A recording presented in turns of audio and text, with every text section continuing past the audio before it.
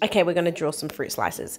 So first of all, start off by drawing some circles and then hide some other circles behind those initial circles just to make it look like there's a few layers. And then we're going to draw little pizza slices inside those circles. And you're going to make sure you don't touch those pizza slices together because then it will take away from the look of creating what it looks like is a citrus that has been sliced in half. I guess you can see the little veins or the pulp are represented by these straight lines, which I make by just really working on each one of those little pizza slices at a time. It doesn't have to be too tidy. They don't even have to be straight lines. You can make them wobbly lines if you like.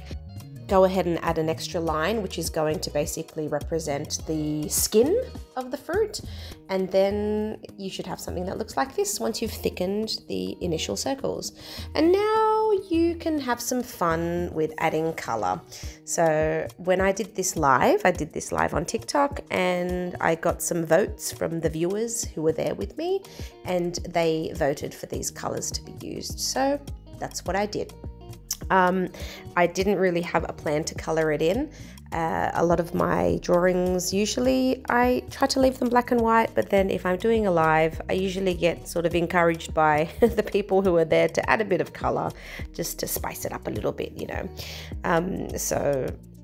Or in this case, to zest it up. Oh, I don't know, that was a bad joke. But anyhow, so we're just using some yellows, orange and green here. So representing some orange, lemon and lime in this picture. I did forget to mention the red. Now, I don't know, maybe grapefruit or blood orange or something. But yeah, there's a bit of red in there as well. So that's what it looks like. This is the final product. What do you think? How do you like them slices? Oh mate, I gotta get some joke lessons, I think. But yeah, that's what it looks like in the end.